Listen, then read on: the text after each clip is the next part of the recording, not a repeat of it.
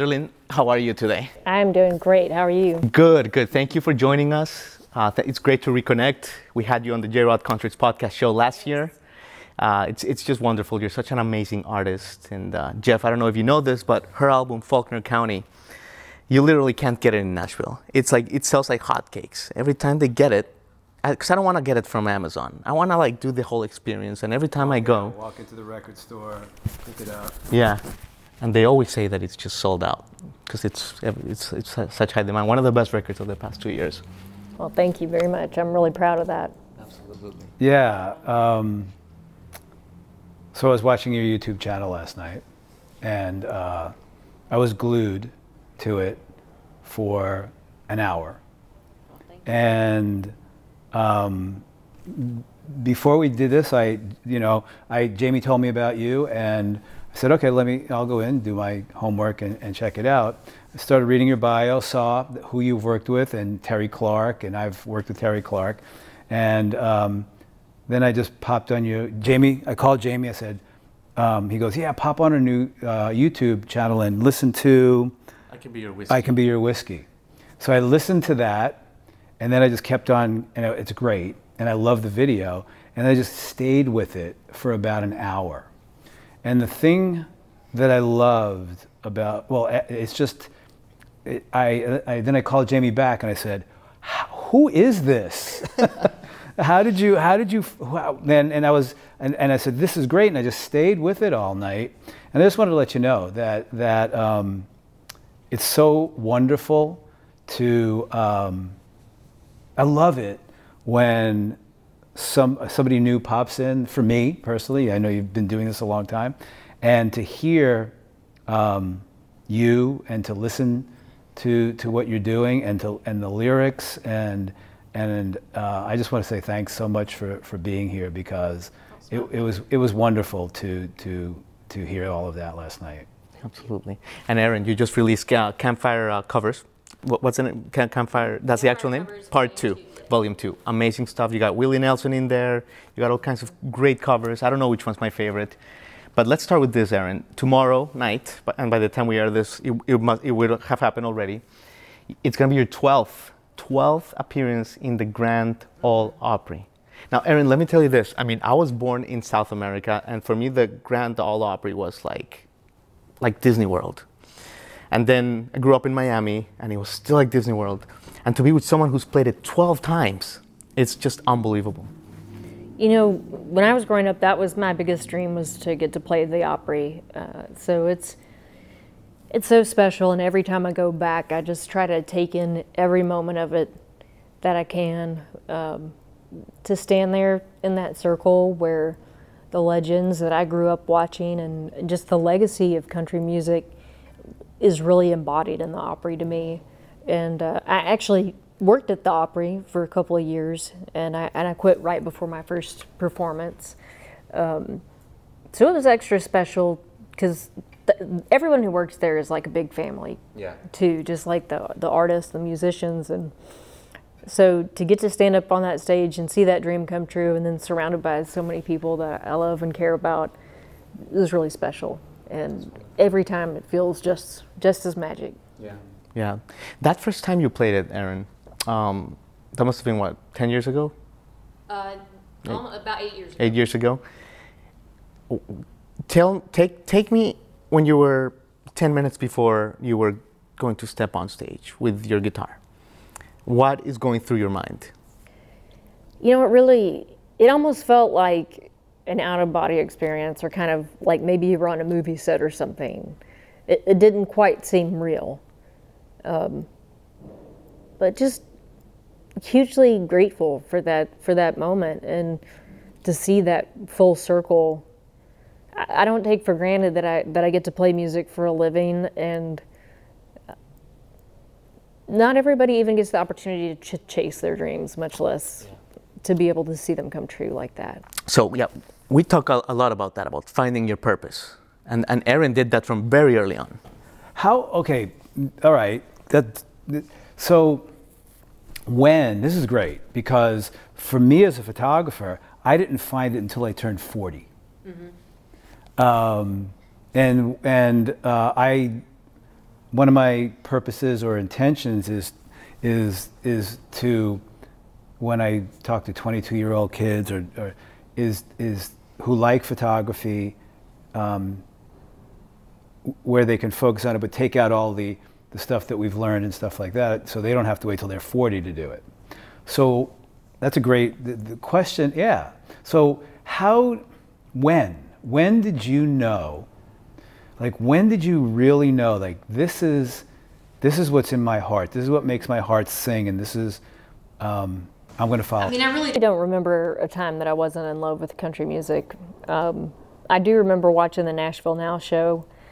Reba McEntire was on, and looking up the date of that show, air date, I would have been about 4.5, 5 years old, and when I saw Reba singing, I knew that's what I want to do with the rest of my life. And you know, it's insane the amount of full circle moments I've had, but I recently was able to get a cut with Reba McEntire, and for the last year I've been on display with Reba as a featured artist at the Country Music Hall of Fame and Museum, which... Right, you sure have. Right, you have a display right now at the Country Music Hall of Fame. Closed. They're going to be opening a new one soon. Okay, well, I mean... 2020. This mug was in there. Good, yeah, absolutely.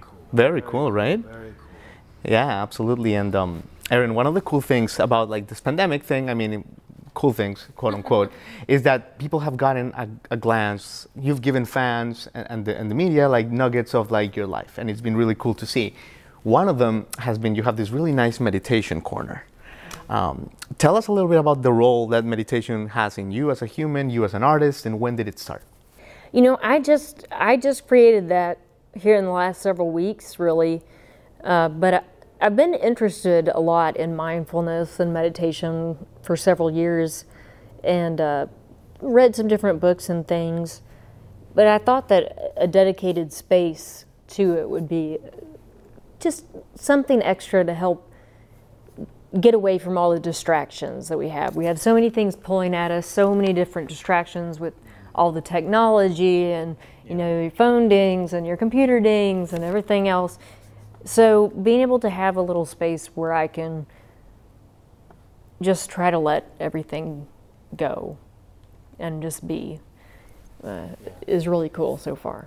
So when you go to that space and you're in that space doing whatever type of meditation you're doing, or going in, whether it's guided or just by yourself, do any songs pop up in that moment?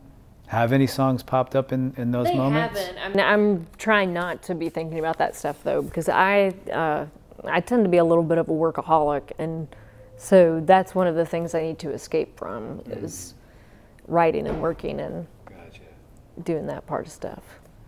It is so in watching all your videos last night. What I love more than anything, and even in the country world, is women. There's so many amazing new women, and you're new for me. And I'm so, you know, it's all perfect when it happens. And I'm so, you know, glad that you're here, and I've discovered you now, and I'm going to tell tons of people about you. And there are so many amazing women doing this now, and I'm even thinking more so than men.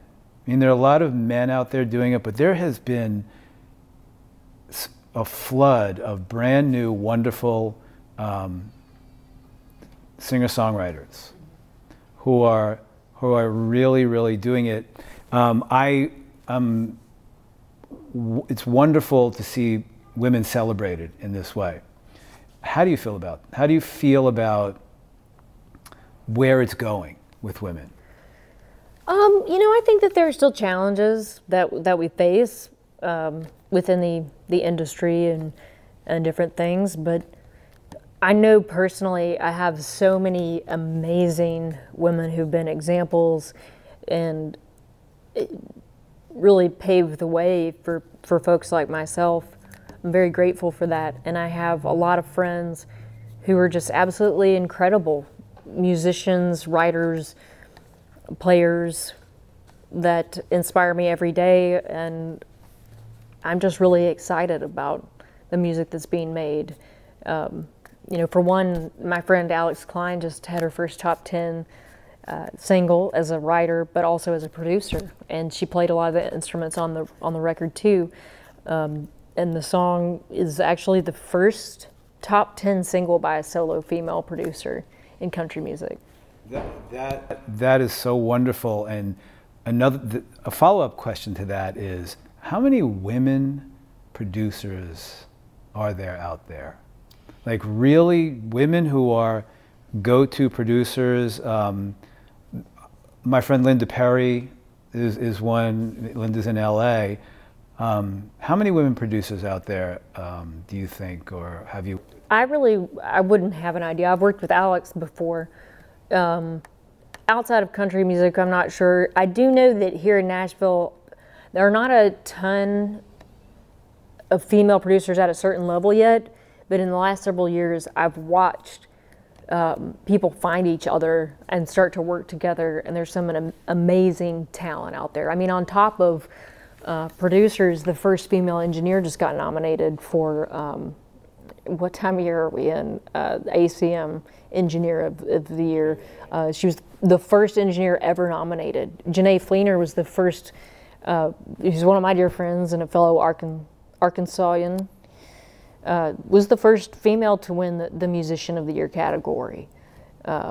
So there's a lot of amazing talent out there that's just blowing folks away, and we have tons of folks who have paved that way for us. I mean, one of the coolest things I've gotten to do in my career is I got to open.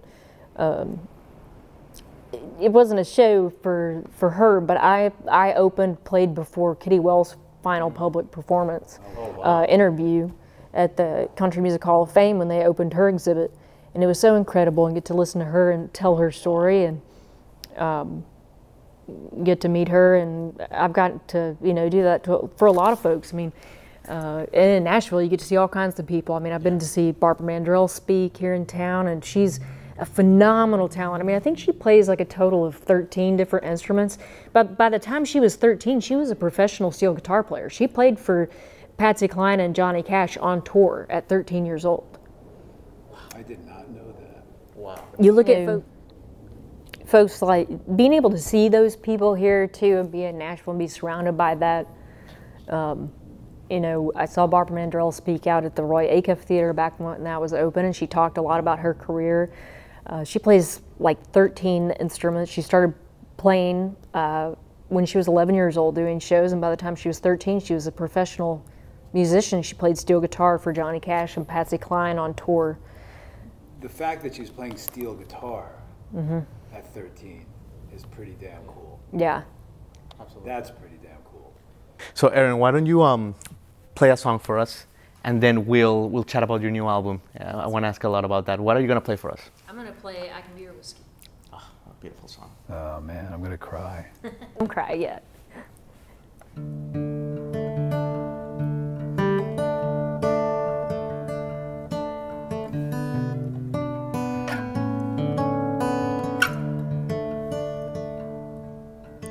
Hat pulled down, eyes on the floor. Every night you come back for more. Order up Maker's own eyes and chase it with a lucky strike.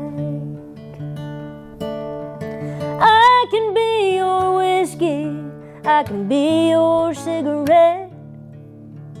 I can drown that memory that you're trying to forget. If your loving cup needs filled up 'cause she left you bone dry empty, baby, I can be your whiskey. My love's stronger than 90 proof. Just wait and see what one kiss can do. And if you think it's too good to believe, well, don't worry, baby. 'cause this round's on me. And I can be your whiskey, I can be your cigarette. I can drown that memory that you're trying to forget. If your loving cup needs filled up 'cause she left you bone dry empty, baby, I can be your whiskey. Baby, I can be your one more chance, your one more try. My love can get you so high. I can be your whiskey, I can be your cigarette. And I can drown that memory that you're trying to forget. If your loving cup needs filled up 'cause she left you bone dry empty, baby, I can be your whiskey. Baby, I can be your whiskey.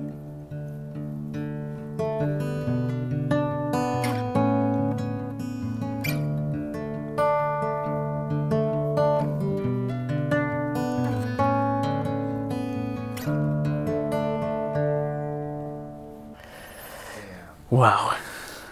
Look at that. Look at that. Live TV, guys. Look at this. This is why we do this. Unbelievable. That's great. Thank you. What does it feel to create that in humans, in your fellow humans, with something that came out of your art? I think that's the powerful thing about music. It doesn't matter what language you speak. It can speak to you. I mean, I know that I've listened to music that I didn't even understand what they were saying, but you knew. You could feel that emotion, that human connection. And that is what I felt when I was listening to you last night. And Jamie said, if you want to cry, go listen to that song. And I was there like 3 months ago, Jeff. It just got me. It got me again. Wow. Wow. Okay, you can't put this in there. It's already on there. Too late. Right. Yeah, and that's what it did to me last night. And then watching the video, and I went, damn. And that's when he said, watch that. And then I started watching everything else. And then everything else grew for me after that. Because, as you just said, the feel. There's a feel in your voice that is so authentic and real, and just authentic and real and emotional. But the lyrics are just. I mean, I could sit and praise you all night. I want to make questions. I just want to double down on that, Erin, because it's part of you, and like you probably hear it and you think it's normal. But I've been in radio since 2005, seen all sorts of stuff, genres. You really grabbed the visceral feelings of humanity. Like I don't know how many people have. It's very unique. Thank you very much. It's really, really humbling to hear that, because in a way, a lot of music, the muse is there, but.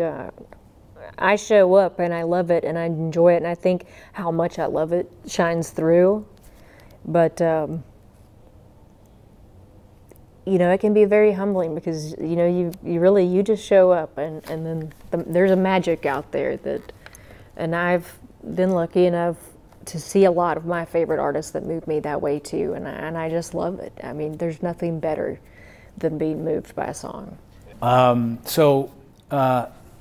Watching the video, and the characters in the video are real. And you're writing about, and most songwriters are writing about real people and real experiences. You create characters in your songs. So what touches me so much is feeling your heart when you sing. Feeling your heart in your songs, and then seeing the characters, all of them. And if I recall, all in the videos, it's all about something that's going on in here. Is that something that you are consciously thinking of when you're writing? I love the flawed human characters. I think maybe people are kind of coming back to that for a little bit too, but there was kind of a period we went through where, and it's been a long time ongoing in different areas, where you have these kind of polished characters. You know, people want to have auto-tune on their records. They want everything to be perfectly on the beat, and not just in music, but in life with film and TV and the Leave It to Beaver kind of, which I love that show, but the kind of perfection that really, even if that even really exists, it's only a part of a person. Because people are so multifaceted and no person is perfect, and we all have those flaws, we all have those challenges. And to me, that's where the meat is, that's where the human is. And sometimes in my music, I feel like it might be a little uncomfortable for people because I don't always wrap it up in a nice bow. Sometimes I'm just showing a piece of somebody's life, and that doesn't mean that it won't resolve later or this or that, but in this moment, this is just how it is. This is just the thing. So the song about, what's the name of the song of the woman who realizes that she's going to spend the night with this guy? Tonight I Don't Give a Damn. Tonight I Don't Give a Damn. Okay, so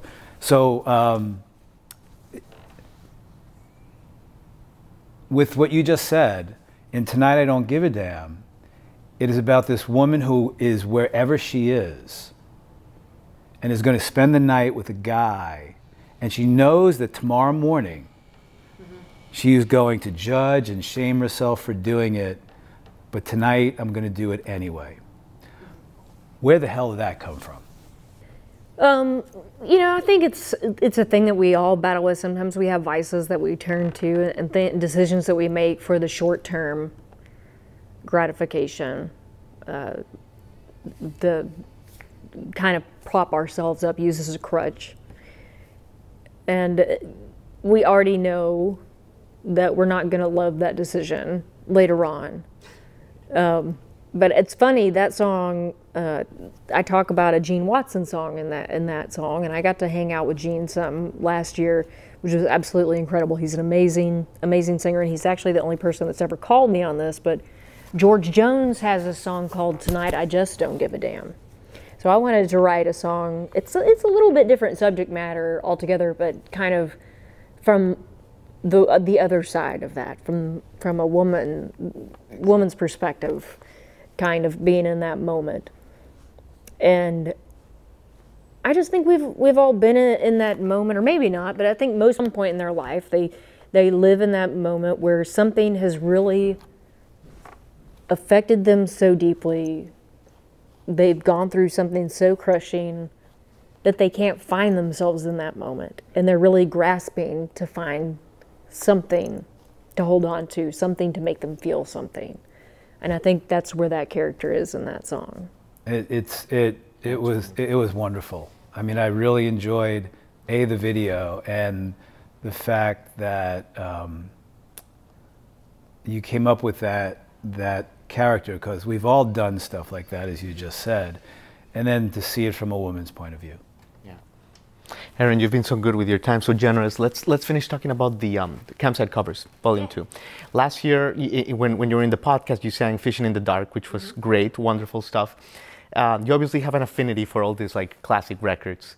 Yeah. Just tell us a little bit about it, and how do you make the selection? Because it seems like you have such a plethora of like library in your head. How do you cut it to 10? Yeah, I could probably do a million different volumes of it, but you know, one thing that's happened during the pandemic and having a little more time at home is I finally taught myself how to record at home on my computer, and it's been really cool to get to dive in to some of the songs that really made me fall in love with country music and still inspire me. And when you go in to record a song and you're having to play it, you're having to sing it, you're having to find your own place in that song, you dive into it in a different kind of way. And I think it's just really energizing, really inspiring, and it makes me fall in love with the music all over again. And I thought it would be a cool project. I was thinking about, you know, some of my favorite singers, if they had done just acoustic versions of some of their favorite songs, how much I would love that, because you would see some of their influences, maybe get a little insight into that, and also just, I mean, who doesn't love a great song? And you know, if I love a song, I could hear almost anybody sing, and I want to hear, you know, 100 different people sing it because I want to see all those different parts of it. Definitely.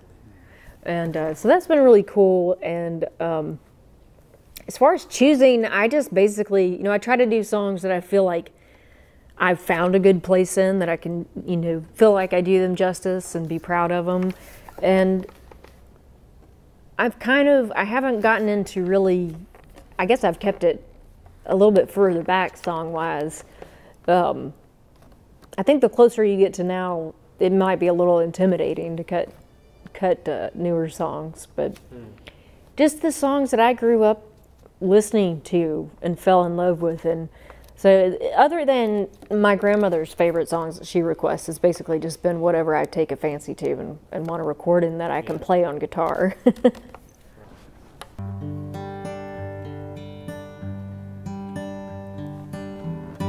Just like the sun over the mountain tops,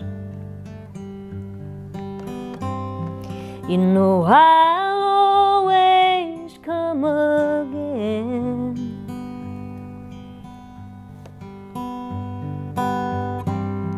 You know I love to spend my morning time like sunlight dancing on your skin. I've never gone so wrong as for telling lies to you. What you've seen is what I've been.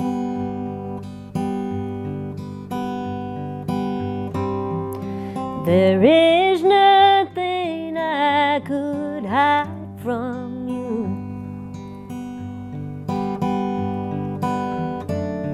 You see me better than I can.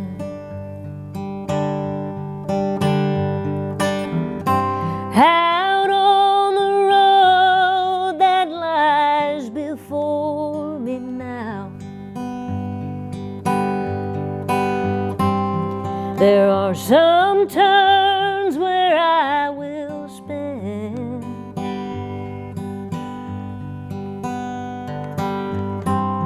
I only hope that you can hold me now,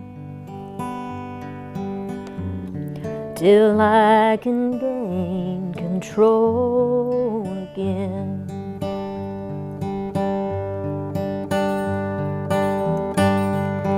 Like a lighthouse, you must stand alone. Landmark a sailor's journey's end.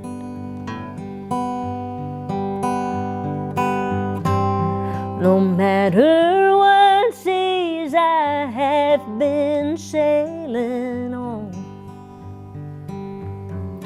I'll always roll your way again.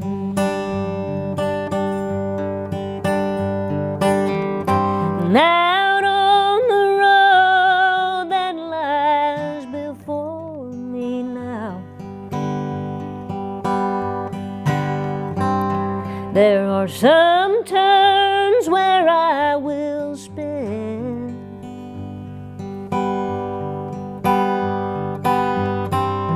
I only hope that you can hold me now,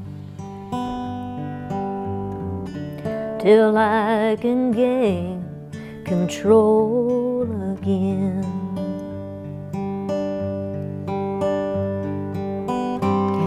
I only hope that you can hold me now,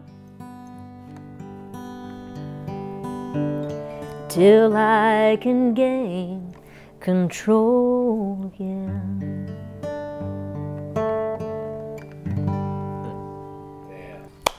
Drop the mic, Erin Enderlin. Thank you so much. Thank you so Amazing. much for having me. Thank you. Wow.